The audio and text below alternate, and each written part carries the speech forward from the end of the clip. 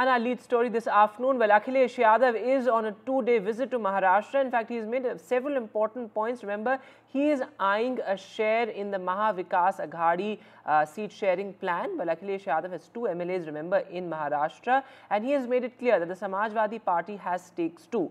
Remember, Akhilesh Yadav, with a renewed strength in the parliament, has regained some amount of negotiating power as far as the India bloc is concerned. Remember, with 37 members of parliament, he is the 3rd largest party. His party is the 3rd largest party in parliament, which is why the Congress may have to concede some more ground to the Samajwadi Party as far as Maharashtra is concerned. Clearly, the UP, the Samajwadi Party and the Congress alliance worked well for the Congress as well as far as Uttar Pradesh is concerned.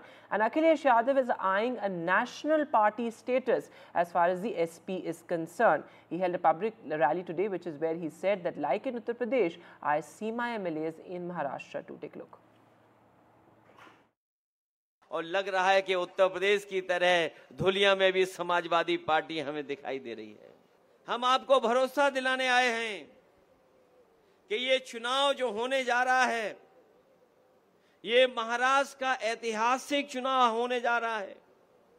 हम लोग देखते हैं कि जहां पर महाराष्ट्र में महायुति गठबंधन की सरकार चल रही है, ये महायुति गठबंधन की सरकार जरूर है, लेकिन महाराष्ट्र की जनता को महादुखी करने का काम इन्होंने किया है।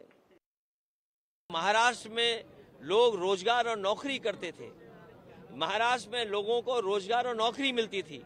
आज महाराष्ट्र के कारखाने यहां से छीन करके गुजरात भेजे जा रहे हैं।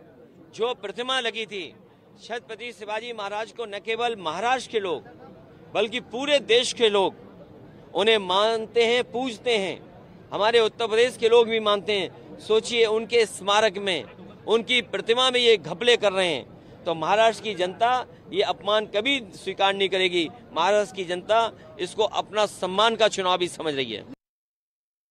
Who asked me a couple of days ago said that the negotiating power that the Samajwadi Party has now has increased from what was the case in 2019 because of their increased share as far as the parliament is concerned. They are the 3rd largest party in the India alliance.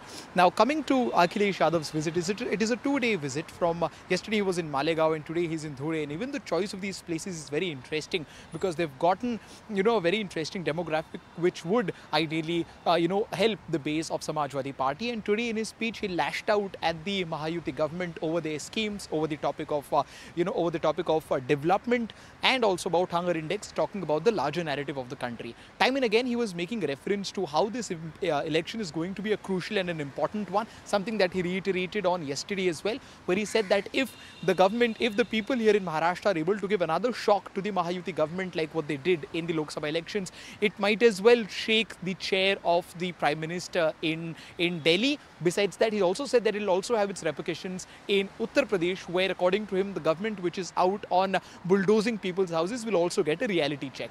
Now, while saying all of this, Akhilesh made a very important point by calling out people and by basically terming them as Samajwadis as well.